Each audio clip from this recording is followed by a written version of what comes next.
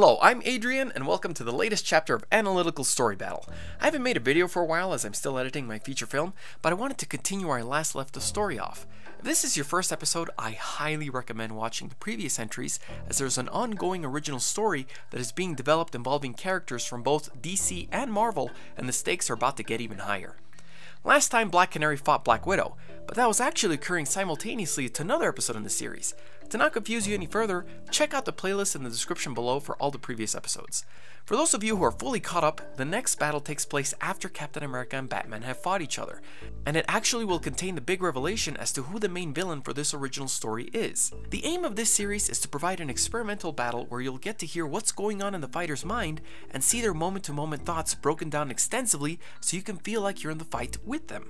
This chapter in particular is unique to the others in that the Venom I will be using is based on his appearance in Spider-Man 3, but it is not the same Eddie Brock Jr. Here we will be dealing with Eddie Brock Sr., who I will base his personality on much more closely to how he is represented in the comics from the 90s. Spawn is based on how he behaves and appears in the 1997 film of the same name. Without further ado, it's time for another experimental educational battle, a what-if scenario to determine who would win in a hand-to-hand fight, Venom or Spawn.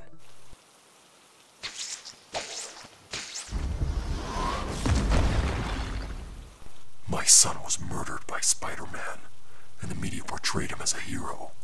A hero who saved the city from the terror of an alien being and a giant shape-shifting pile of radioactive sand. They didn't even bother naming that alien, but it was all that was left of my son.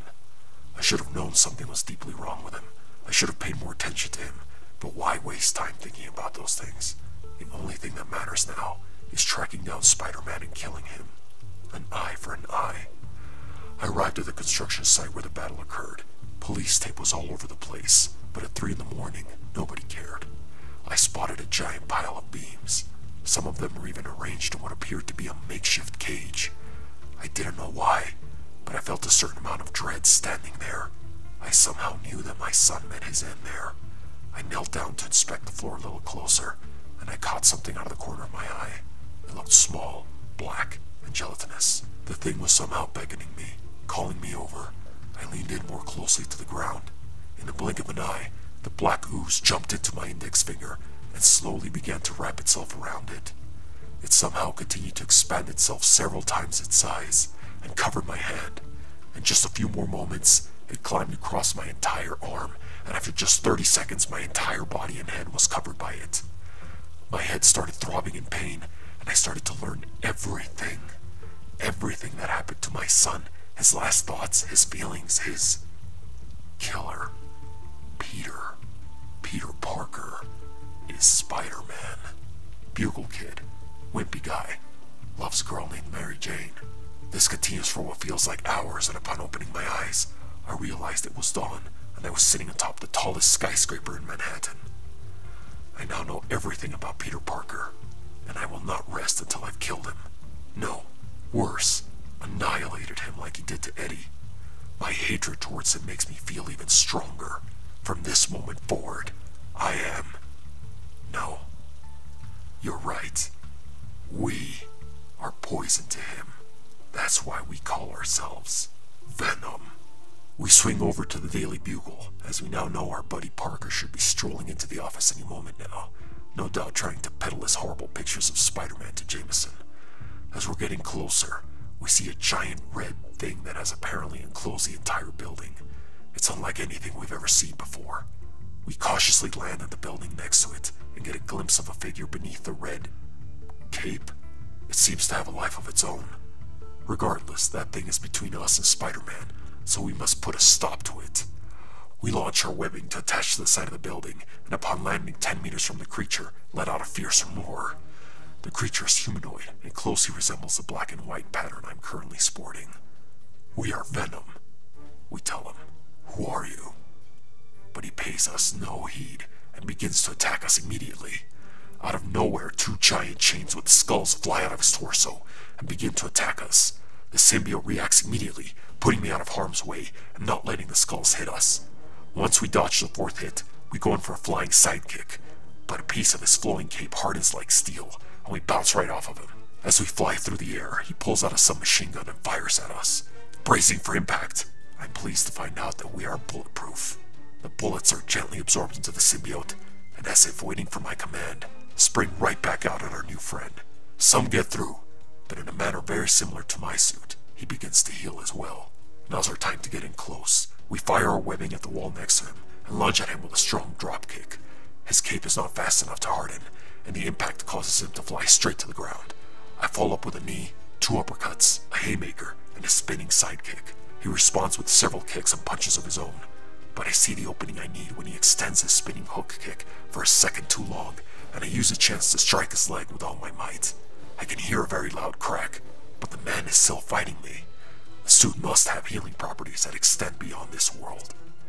We go in for a tackle, and at the very last second, his entire skin is pierced by razor-sharp spikes. We luckily manage to offset the tackle by just a few centimeters, giving us precious seconds to not get impaled by those things. As we drop by a nearby wall, we notice that it takes him a couple beats to get into the groove of things again. We attach another web to the ceiling and use it to drop kick our way into another heavy-hitting punch and kick combo. It becomes very clear to us that we need to come up with a way to end this fight that doesn't involve only using our strength.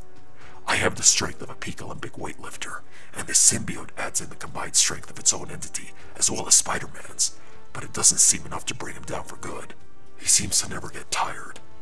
Unless he's using his suit's stronger powers. That must be the only thing that slows him down. His recovery time. All I have to do is make him exhaust himself by making him fire everything he's got in me. I launch a quick jab and cross to get his attention, and backflip onto a nearby pillar. Is that all you've got? We're tired of playing with you. And that does the trick. He unleashes an attack I've never seen before, nor care to ever see again, as it seems like his whole suit was used to send every last shrapnel of power he had against me. The hardened cape, the skull chains, and even massive spikes, along with searing green bolts of lightning that were vaporizing everything they were touching. I dodge, jump, and flip out of the way of every single thing he's throwing at me, thanks to the symbiote's reflexes, and gradually make my way in close enough to deliver the strongest front kick in my life. We follow it up with 2 punches to the gut, and a haymaker right across the face. He promptly lands on the ground 5 meters away from me.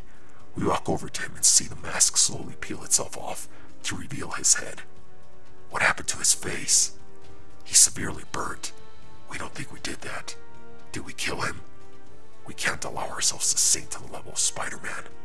He might be an innocent. We kneel beside him and notice he is slowly regaining consciousness.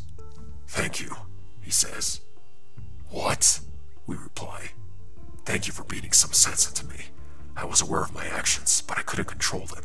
It's like I was an autopilot or something, he adds. Who are you? What are you doing here? I inquire. I'm Spawn, and I've sworn to protect Earth from the evils of hell.